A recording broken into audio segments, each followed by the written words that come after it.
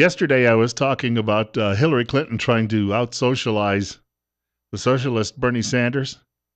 I ended up putting that up as a YouTube video. Now, generally, YouTube videos, I've got a few that have, done pretty well. They get into the triple digits. I think a lot of our people who listen to this program in the morning don't have a lot of time to go back and do a rewind. And yet, I see some occasionally. I did a video, put up a video. It was me discussing Louis Farrakhan and some of his threats to wipe out white America a few weeks ago. And that got a lot of heat. A lot of people apparently sat down and watched that. And then had another video that was very similar because it got picked up by the Southern Poverty Law Center, which is a joke in itself. And that got a lot of hits too as well because of that. The other day I got a message from a running back from the Tampa Bay Buccaneers fuming about something I said in one of my videos. So I guess they're getting some reach. You just never know where they're going to end up. I put up that video about Hillary Clinton probably sometime mid-morning yesterday, late morning, before noon. I got out of bed this morning and it had 94 hits, and I'm thinking, who's watching that? And then I came into work. Half an hour later, I checked it after I got here to work, and it had 110 hits. So obviously, people out there agree with that, or at least they're forwarding it to friends to try to make a point. Clinton, by the way, according to what I was reading at the Washington Examiner, Sarah Westwood, the writer, she has been out talking about her financial plan and how we need to. She does not use the word Wall Street, though, when she is out there talking about how we need to change the playing field. Bernie Sanders, on the other hand, is talking about hamstringing some of the nation's largest banks, and he's calling them out by name. Well, why isn't Clinton doing the same?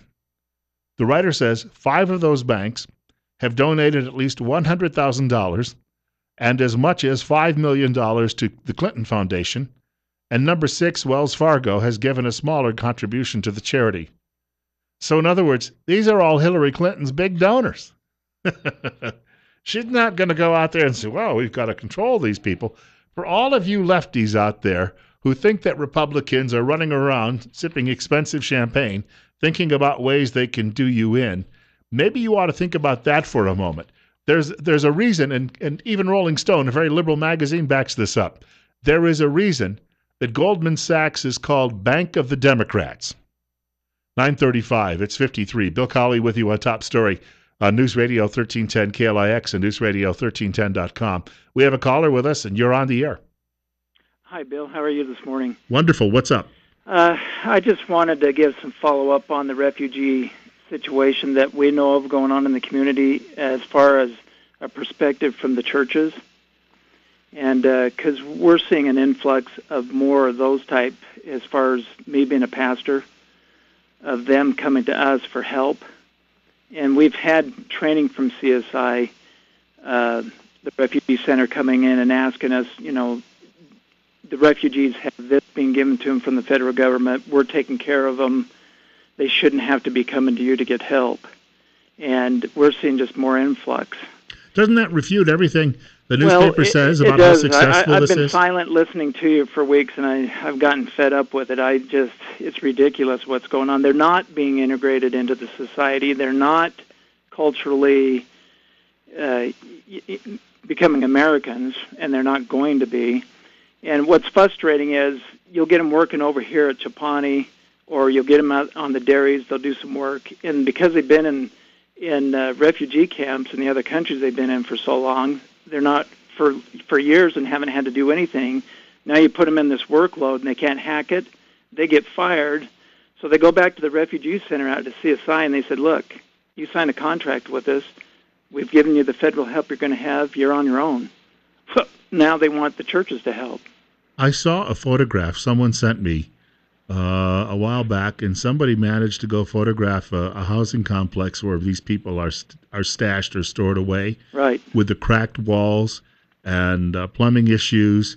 I was looking it over, and I thought, oh, my gosh, they are putting these people at nearly third world conditions because right.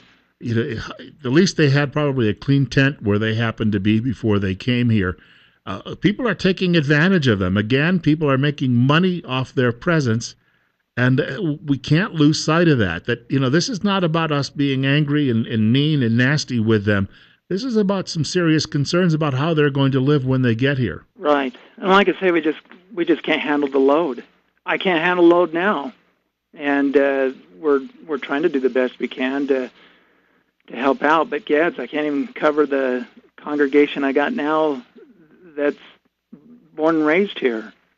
Why do you suppose we can't get anyone to come forward and really tell the truth about this? I don't know. That's what's frustrating to me, because what went on out there to see us sign that meeting, and I didn't go. I don't have the time to chase around doing this, or the city council and that kind of stuff. But somebody ought to just know that, hey, we just can't handle it. And when we were told this refugees, they've been coming 300 a year to Twin Falls. When we got trained from the refugee center, they've been doing that since '78. You start adding that up, gads, that's a lot of people.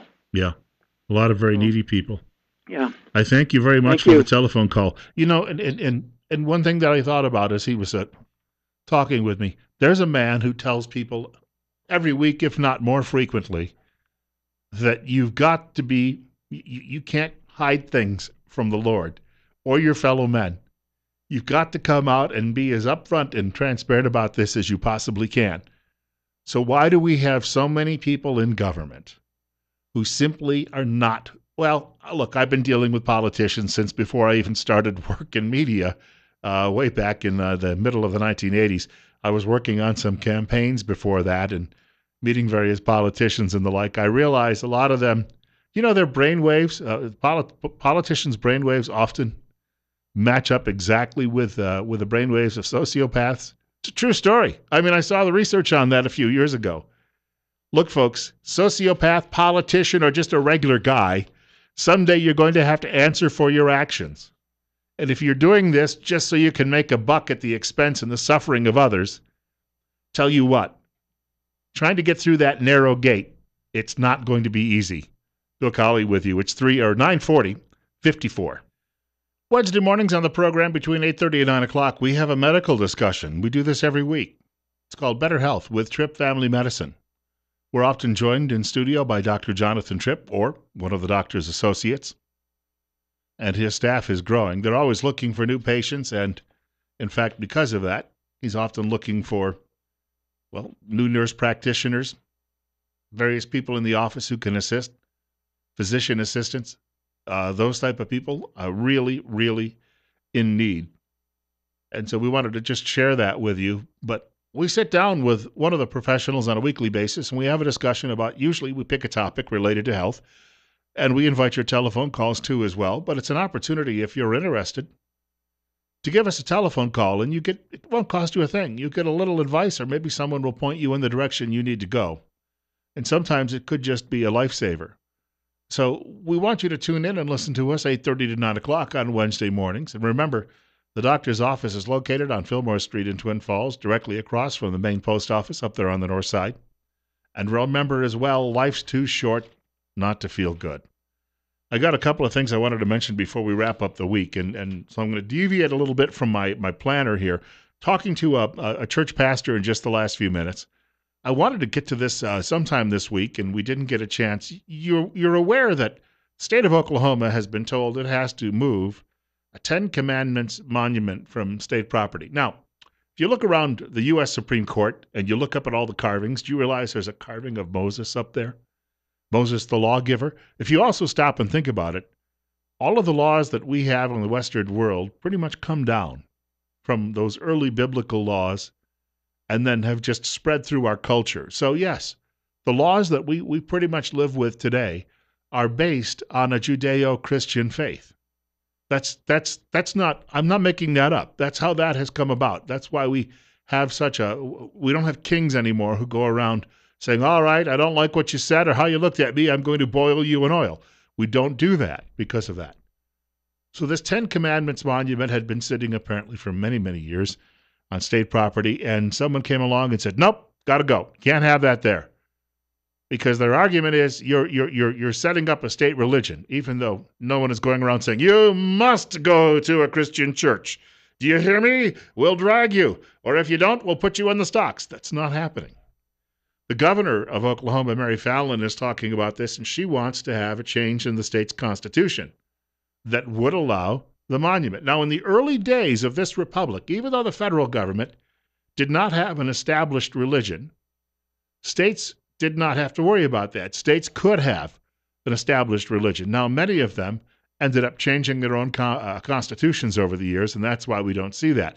This is a comment from Mary Fallon, but also following her, you're going to hear from the representative in Oklahoma of the Anti-Christian Licentious Union, better known as the ACLU. And contrast their comments, if you will, for a moment. We're going to let the people of Oklahoma decide this issue. They don't have the most basic attributes of their history right here, and they seem to not care that they don't have them right. What basic attributes of history? That most of the people who settled Oklahoma were Christians? Likely true. They weren't coming here practicing the Baha'i faith, or they weren't animists, or they weren't practicing Islam, they weren't practicing Buddhism. Yes, they were generally Christians that came to Oklahoma. When did the American Christian or Anti-Christian Licentious Union, known as the ACLU, stop defending people's rights and instead attacking people? Because I bring this up. Who is hurt by seeing that monument as they go by? Oh, it made me fall over and I had a grand mal seizure and it challenges my atheism and I drooled all over myself. That might have something else to do with perhaps your makeup versus seeing that monument. Or perhaps because there's some sort of demon within you, when you see a monument like that, it frightens that demon to no end. It's 9:47. Bill Colley with you on Top Story on News Radio 1310 KLIX and newsradio1310.com. You remember that story about the cross in the desert? It was on federal land, and people said it's got to come down. And it was put up there to honor American veterans. And yet you had all of these people the same argument. No, I drive by and I start throwing up and vomiting and I can't drive when I see it because somebody somewhere is believing in God and they shouldn't. Got about a minute before Mike Gallagher. You're on the air on Top Story. Yeah, good morning, Bill. Morning. Yeah, hey, listen, I just got to make a comment regarding the Times News on Wednesday about the troubling male Muslims on alert. Did you hear about that? You know, my first thought about that was, why do we have to have an investigation of somebody getting junk mail? Yeah, exactly. And, you know, as far as it goes, it's putting them out there now as they're the victims here.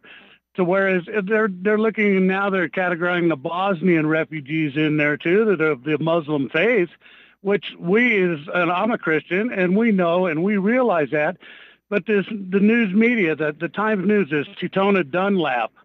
This part is when she talked about Pastor Sharam Hadian. I've been to 3 of his seminars, and when he opens up, the first thing he says is, "We love the Muslims. It's Islam," and that point needs to be stressed, I think. And the Times News just continually pushing this hate. What is going to happen? A friend of mine raised the question the other day.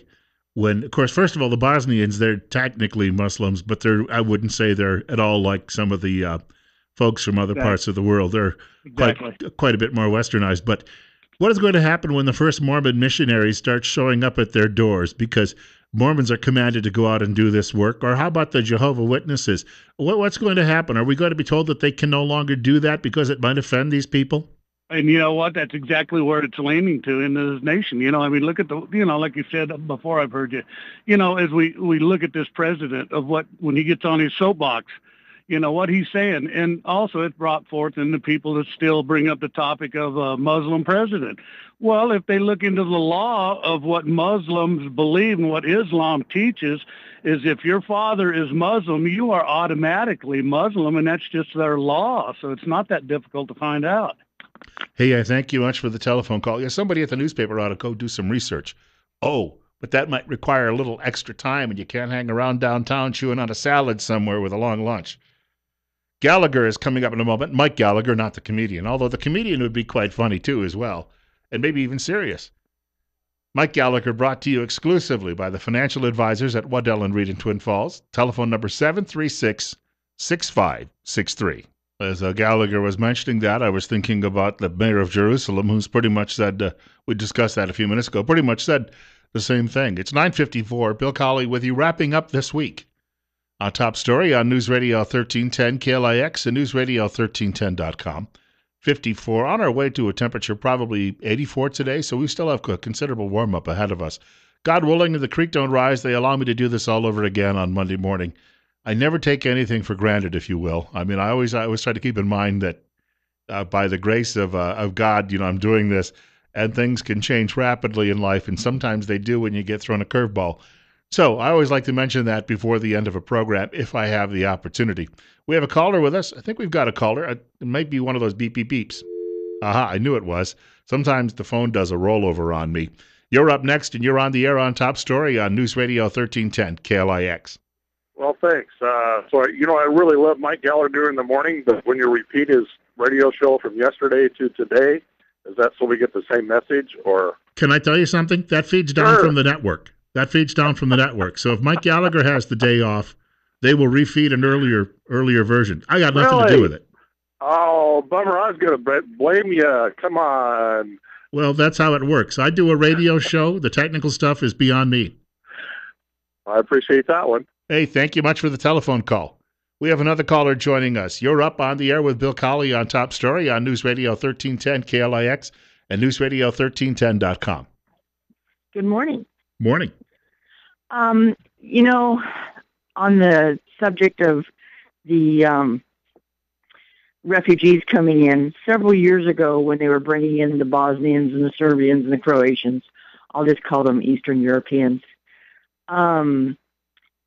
I was a bail bondsman. And there was a real increase. It was great for business in arrests of mostly young men. And one of the things that I heard over and over and over again from the families was how dissatisfied they were with coming here. I heard horrendous stories of what they lived through back there and people they lost, but they really looked down on us as being provincial. They called us a village. They talked about how they had a proud heritage hundreds of years old, and we were really excited about being, So how did they end up here if things are so swell where they were? Well, that's just it. They weren't real swell, but they really had no clue what they were coming to, and they did not. They thought our laws were puny. They didn't think that because they were from over there, they didn't think that they needed to abide by our rules and our standards of living. They really looked down on our standards of living. A refusal to assimilate. Pretty much. Thank you for the free lunch. Now I'm going to tell you how you should run your country. And what piss poor, excuse my French, rules and people and standards of living we have. Yeah, I can imagine. They also talked. One of the things that they were angry about too is they were promised certain things, and then basically they got here. The CSI refugee program kind of dropped them off, said, "Here you go," and they had no place to go back to. I still think that a lot of them don't realize, and I thank you for the call, don't realize just how good things are, despite what this country's gone through. And yeah, it isn't the same place that thank you for the call. I grew up in the 1960s and 70s, and let me tell you, this was a wonderful country to grow up in. And a lot of changes have happened that I'm not happy about, and I'm sure you feel the same way. But I'll tell you what, it is still a damn sight nicer than what you're going to encounter in the Balkans or in Syria or in Iraq or in a good portion of Asia, or especially in just about all of Africa. Well, let's say all of Africa. Rush Limbaugh is coming up next following the news. And again, they're ingrates. That's all we can say. Have a great weekend, everyone.